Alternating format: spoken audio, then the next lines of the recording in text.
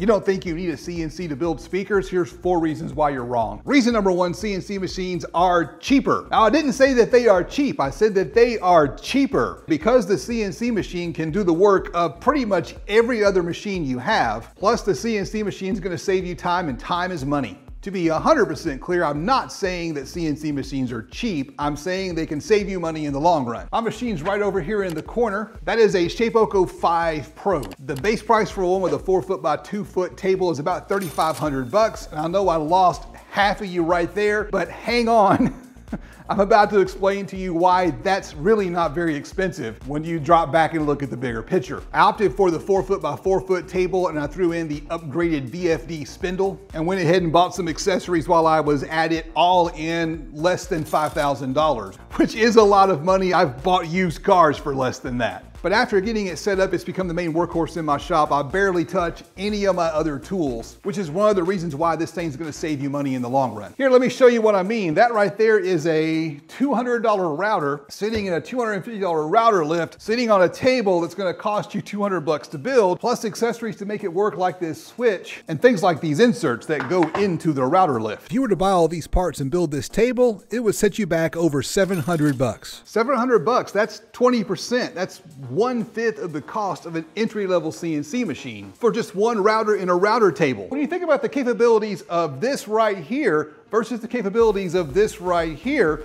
this one right here is the overpriced one. So don't spend $700 on a fancy router setup. Instead, get yourself a cheap trim router and some cheap bits. I was so proud of myself when I bought this right here. That's a saw stop with the extra long fence. After some dust collection upgrades, this is a $3,000 tool. Now that I have a CNC machine, I barely touch the table saw. Years ago when I was shopping for that table saw, I never thought I could ever afford a CNC machine. And my buddy Nick with Toys DIY told me, don't get the big table saw, use the cheap one you have now, because eventually you'll get the CNC machine and you'll never use the saw. He was right. Most of you are probably not going to buy a saw stop, but a decent table saw from Lowe's or Home Depot is going to cost you $800. You could do an entry-level $300 saw for the times when you need a saw, or just get a track saw. Ryobi sells one for $300. So instead of a $800 saw, you could buy a $300 tool that would get the same job done and cut everything complicated over on the CNC machine. So that CNC machine is gonna save you another $500 on tools. $500 is a 1/10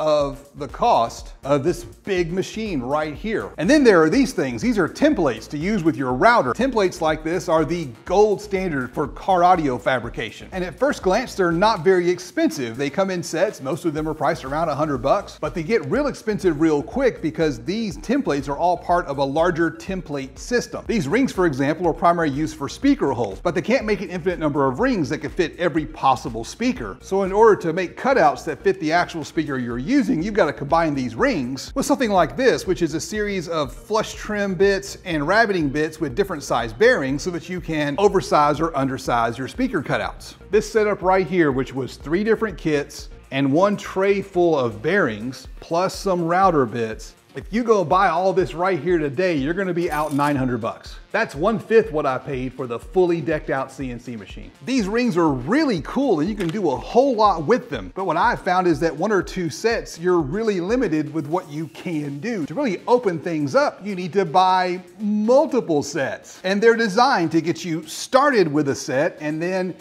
next month, when you wanna do something different, buy another set. The company that sells these, for example, has a kit with about 15 sets. They'll set you back about $1,200. And if you're gonna be really serious about custom fabrication using routers and templates, you're gonna need to buy that one and probably another $500 or $1,000 worth of router bits. If you go this route, they're gonna nickel and dime you to death. Before you know it, you're gonna have $3 grand invested in pretty pieces of plastic that mostly just hang on the wall. Compared to that, the CNC machine is starting to look really cheap. I built this box right here using the templates and the results were amazing. They worked really well. And after building that box, I was hooked. I wanted to make more cool stuff. So I did what I do and I built a spreadsheet listing out the cost of everything I would need for a triple router setup and a bunch of these templates. That's when I realized I was already in the game for $1,700 and I was about to drop another $3 grand on upgrades. When I saw the number on the screen, I realized that this was a terrible idea. I need to go ahead and bite the bullet and get one of these things. And a big thanks to all my patrons, because what I do is I set aside any money that my patrons donate and use that money to buy the tools that I need to make the videos. I want to say thank you to all of my patrons with a big bonus shout out to the $25 and up patrons, Jonathan, Taylor, Joaquin, JD America, Timothy, and Bo. In addition to the patrons, this channel is 100% funded by people like you watching the videos and going down to the video description and clicking on affiliate links to buy things. Carbide 3D, the people who make this Shapeoko 5 Pro, they didn't send this to me, I bought it. I don't have any big name sponsors. I've got an affiliate link down in the description for Carbide 3D if you want to check out their CNC machines.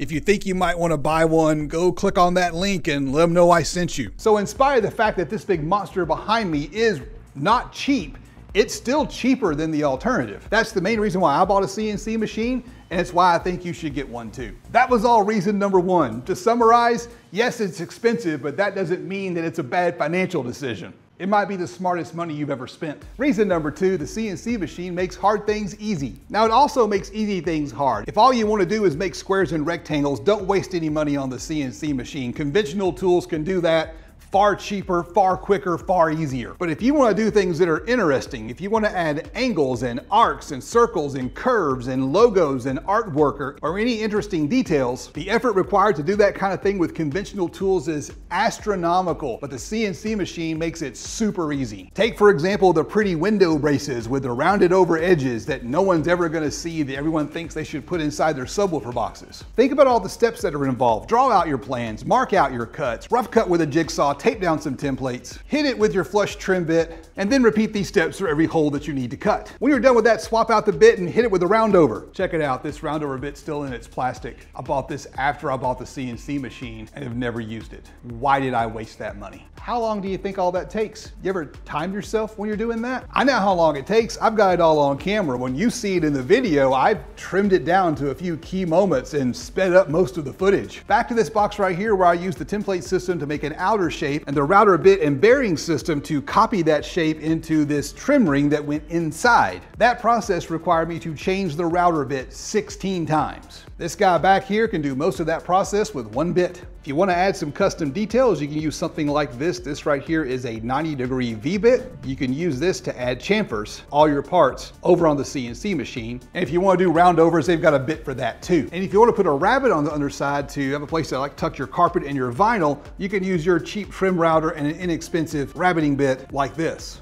So 3-4 tool changes tops instead of 16. The CNC just makes everything easier. CNC machines are great for big projects with multiple parts and multiple cuts, especially projects that require a lot of speaker cutouts. Check out these home theater speakers that I built. When you count the terminal cup in the back, this project is going to require 12 holes. And the drivers are recessed, so you got to cut out 9 recesses. How long is it going to take to do all that with your circle jig? With the CNC, you just go into the software, copy paste the design, set up the machine, and walk away. What if you had to drill 200 precisely spaced holes? Try doing that by hand? At the very least, for a job like that, you'd want a drill press. A decent drill press is what, 150 bucks? No need to buy that tool when you've got one of these machines. How about kerfing? You know, making a bunch of cuts so you can make your plywood or MDF bendable? I did a poll. Most of you have never tried it, and a non-trivial number of the ones that have are willing to admit that it's a pain in the ass. But something like kerfing is ideal for a CNC machine because you can precisely dial in the depth and the spacing, then let the machine do what machines do. Repeat the same thing over and over again flawlessly every time. These speakers right here were built using stack fab. I'll be sure to give you a link to the video. Traditional stack fab requires using things like these templates to construct shapes and then copying those shapes with the router. On the CNC, you just set it and forget it. How about some custom touches like logos and artwork? With the CNC machine, you just copy and paste the image. If you're doing any lettering or carving a logo, this V-bit that I showed you earlier is a perfect tool. The machine will adjust the height of the bit on the fly to get the lettering just right. Right here is one of my favorite bits. This right here is called a diamond drag bit. As the name implies, it has a diamond bit. It's also spring-loaded. You can use this to engrave plastics and soft metals. This one bit in the CNC machine completely negates the need for a laser engraver. And guess what? The CNC can cut soft metals in plastic. So if you've got a CNC machine, there's really no need for a laser. That's going to save you anywhere from $500 to $15,000, depending on the laser you're looking at. All right, I moved outside to illustrate point number 3. You should buy a CNC machine because CNC machines are safer. Pretty much everything in the workshop is trying to cut off your fingers, hurl projectiles at you, destroy your hearing, poison you, or clog your lungs with sawdust. Nothing about this hobby should be considered safe. Your goal is to make it safer. Mr. Miyagi said the best way to avoid a punch, no be there. With the CNC machine, after you get it set up, you hit start and you walk away. The machine can't cut your fingers off if all your fingers are in a different room. The owner's manual tells you you're not supposed to leave the machine unattended, but what I have found is that after you figure out the best way to secure your workpiece to the bed and have had a little time to work out the bugs and the kinks in your processes,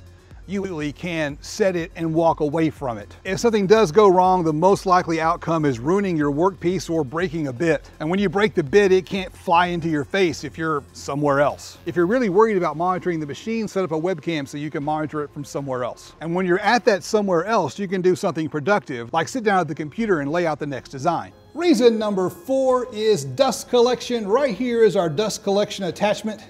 It can hook up to a standard shop vac hose. And as you can see, these brushes completely surround the bit. I can lower it a bit more to get better dust collection. This piece pops off so you can have access to the bit. Yes, some dust does get out. It's not perfect, but it's a whole lot better than a dust collection on my table saw or my router table. It's a bit of a paradox because this machine here actually generates more sawdust than anything else in the shop. But because the dust collection is right on top of the bit, it's the least dusty machine. I said I had 4 reasons for you. Here's number 5, a bonus reason. You can use this machine right back here to make money. That's true for any machine, but with things like CNCs, lasers, and 3D printers, if you can find a niche, if you can find something artistic or some engineering component that people might like to have, once you design the product and find the market, you can easily batch out exact replicas on your machine. I've actually got some friends here local to me that are using things like lasers and CNC machines and 3D printers to build fun side hustles for extra income. Anybody can do that because these machines are actually quite accessible when you drop back and think about the bigger picture. Anyone that runs a business understands this. Tools that look expensive aren't expensive if those tools can pay for themselves. That viable side hustle can make you extra income, and if you can find a way to scale that up, you could quit your day job. And I've got to be completely honest with you, this CNC machine is not all wine and roses. There are some serious downsides to these machines and some really good reasons why you might not want to bother with them. But this video is supposed to be positive and upbeat. I'm going to put the negative video right here as soon as I get it uploaded.